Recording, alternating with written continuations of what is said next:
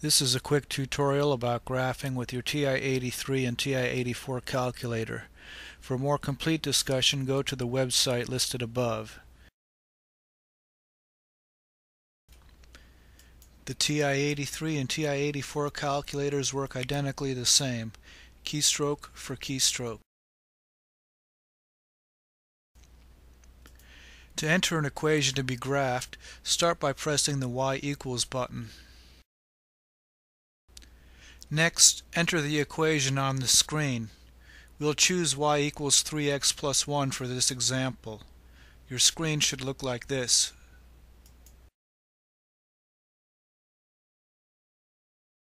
To enter the variable x, as in 3x plus 1, press this button.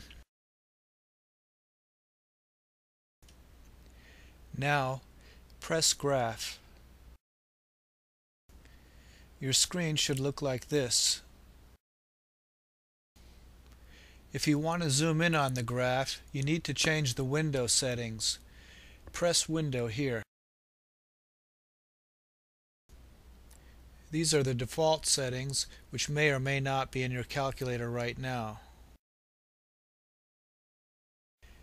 To zoom in closer to the origin, or the center of the graph, try changing your X and Y boundary settings like this.